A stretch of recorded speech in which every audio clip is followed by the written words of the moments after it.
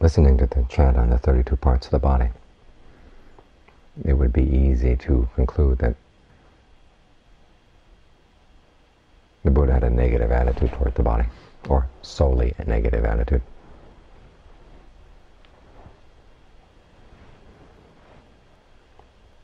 But if you look at that chant in the larger context of how he treats the body, how he treats the topic of contemplation of the body, you find that he has a positive use for it as well. As an object of concentration, as an object of rapture, an object of ease, or for developing rapture, for developing ease.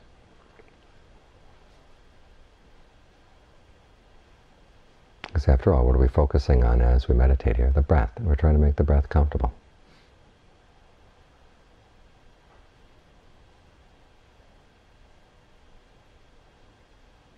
It shows that the body does have some potential for providing well-being. Not necessarily in the way we normally would think.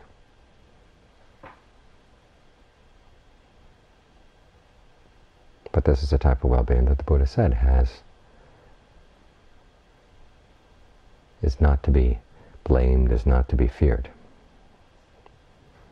And you can imagine, after he'd had that practice in denying pleasures to the body. I mean, there's actually one practice where he stopped the body's breathing. And he found that even though he intentionally stopped the breath through the nose and through the mouth, it started going through his ears.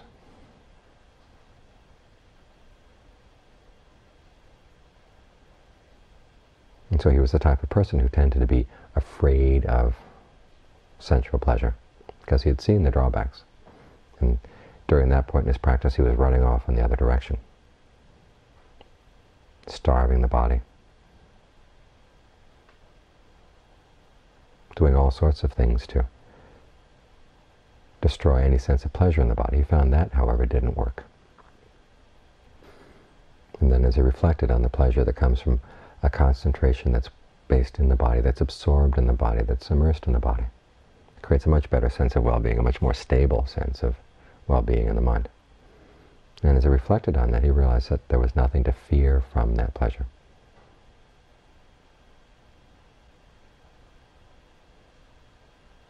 And thus it became part of the path. So even though we have to be wary about attachment to the body, we do use the body as a means for well-being, as a means for developing good qualities in the mind.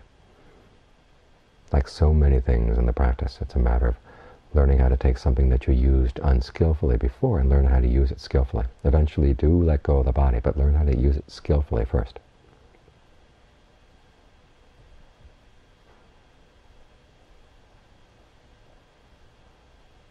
There's a passage where Ananda is teaching a nun who tried to seduce him.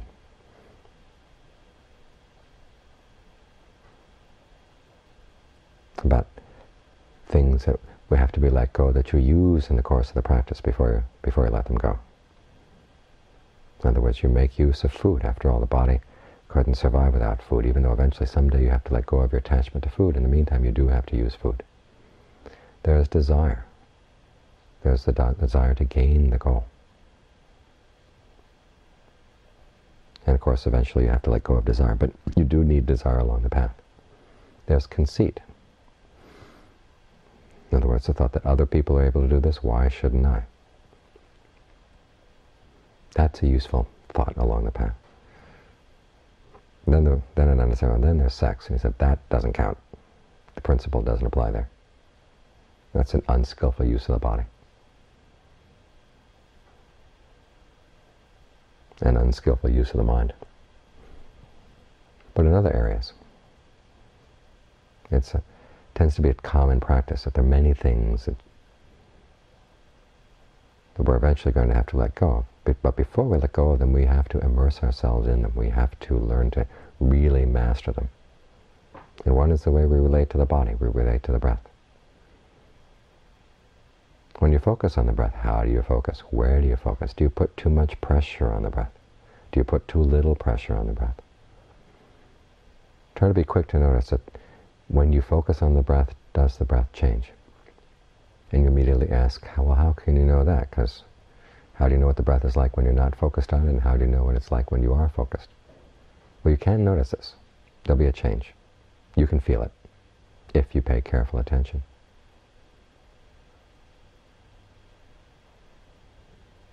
And there's a question of how you conceive of the breath. What mental picture do you have of the breathing process? To what extent does that mental picture determine the way you're going to experience the breath? One way of finding this out is to experiment. Change the mental picture. Think of the breath coming in and out of the body in different ways, in different spots. Then there's the mechanics of breathing. Exactly how much effort do you have to exert to bring the breath in and push it out? What happens if you only work at bringing it in, and then when it comes in enough, you stop, and then let it go out whatever way it wants until it's ready, you're ready to come in again? What does that change in your experience of the breathing? What is it like to just let the body breathe on its own? In other words, if it's not going to breathe in or breathe out on its own, you're not going to force it. What does that do? There are lots of questions you can ask about how you relate to the breath. And the purpose is not simply to ask questions, but it's to find a way of relating to the body that really does feel good, so you can focus on the breath without causing undue stress on the body, and any undue sense of constriction or tightness.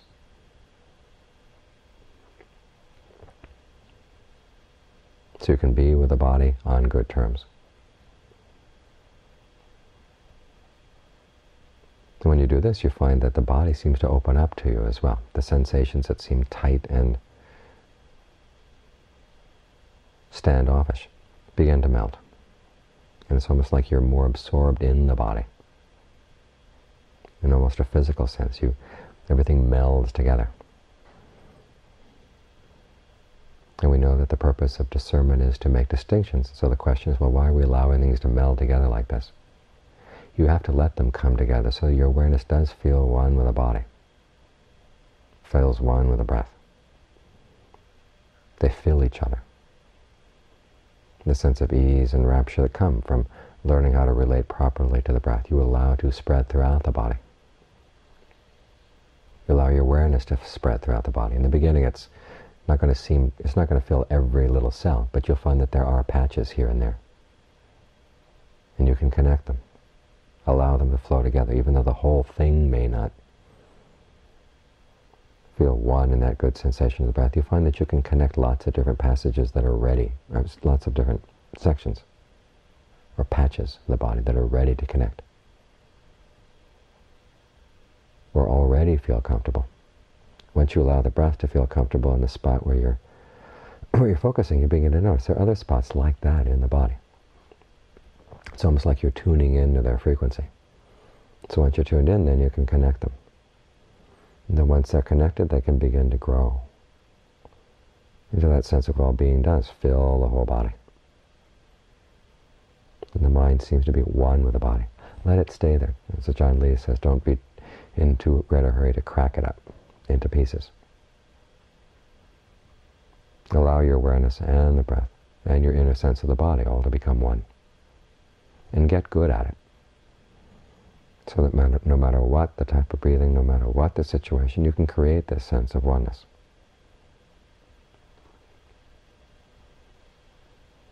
And the time will come when you start asking questions about, is this truly one? But in the meantime, don't be in too great a hurry.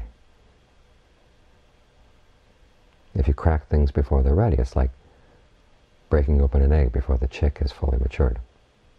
You're not going to get the chick out of the egg. All you do is get a yolk, or a half-formed chick is going to die. So it takes time, and there's a sense of allowing it to mature before you start taking this unified sense of the body, unified sense of awareness, before you take it apart. And John Lee has noted in many of his talks and writings, there's a stage in which you try to take all four frames of reference and you make them one. You're here with the breath, that's the body. You're here with the feelings of ease, okay, that's the second frame of reference. There's the awareness of the mind, there's the quality of the mind. They're all one together right here. And for the time being, that's where you want them, all together. Because when they separate out after being together like this, they separate out along their natural fault lines. Our natural way of, or normal way of relating to them creates unnatural lines of separation. Which is why the type of analysis we do on the 4 frames of reference before you've really gotten the mind concentrated doesn't necessarily open things up in the way you might hope it would, because you're dividing things along the wrong lines.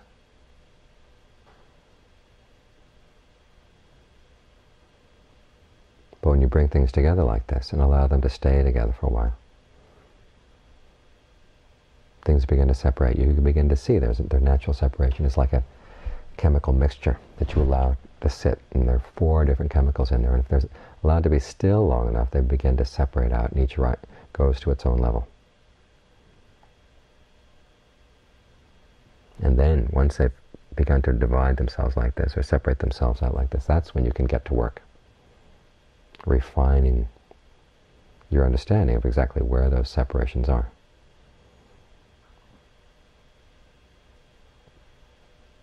But normally we shake the chemical around, and so there are lots of swirling lines. It's really hard to make any kind of division that really makes any sense, or that's clear in any way.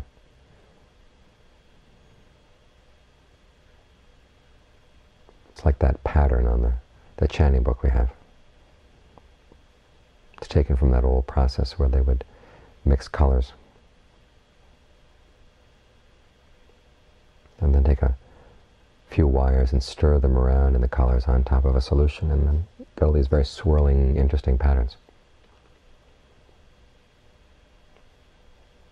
which are beautiful to look at, interesting to look at, but if you try to analyze them out as to where does the red begin, where does the blue begin, where does the green begin, it's all very complex. Whereas if you allow things to sit for a while, they all begin to go back to their own nature, their own specific gravity, and they divide out on their own. Once they're divided like that, then you can start seeing through them. Then you can start letting go.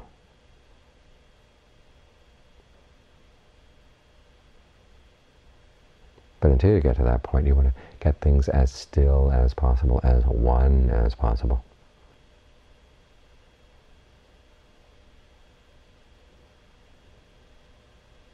Been reading in Mahayana philosophy recently, and they like to make the point that mainstream Buddhist philosophy, what they like to call Hinayana, was more concerned about gaining release, whereas for them the whole purpose of the practice is to enter into conditioned experience. Rather than getting release from conditioned experience, they wanted to enter into it.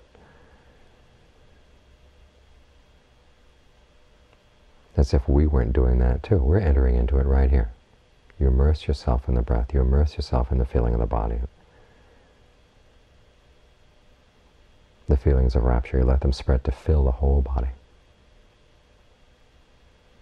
The immersion is a function of concentration. The release is what comes when you've mastered concentration and realize that there's something better.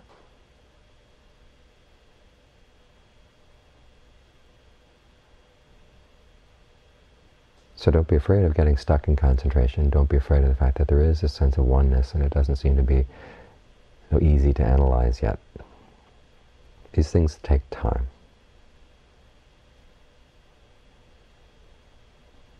We're not practicing the instant Eightfold Path. We're practicing the Noble Eightfold Path, and it takes a while.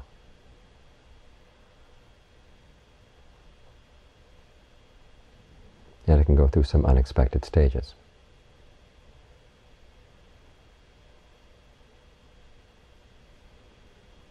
So you have to be willing to go through those stages. If you decide you have things figured out beforehand, well, that prevents the mind from going through the training, from going through the process. We think we're clever because we've had it all analyzed, we've read all these books, we can explain these things. But it's very different from having the mind go through the process, go through the stages itself, and see what it learns. This is why the Buddha said there's a difference between the knowledge that comes from hearing and the knowledge that comes from thinking on one hand, and the knowledge that comes actually from developing these qualities in the mind. We know beforehand that there's going to be a separation. We try to figure it out beforehand.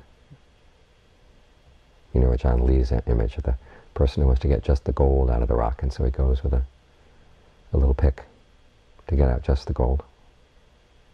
And of course it doesn't work. It has to go through the process. In his case, you bring the rock in and you put it into a smelter, and then when it gets the right temperature, then things start separating out on their own. And they separate in ways that you didn't expect.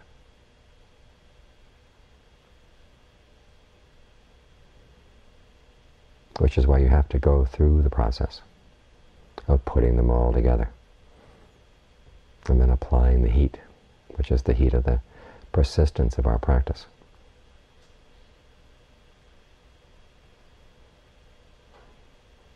So keep the heat up. Not too hot, not too cold. Keep it just right. But keep it consistent. Try to achieve this sense of oneness. We may not like the word achieve, but try to get there.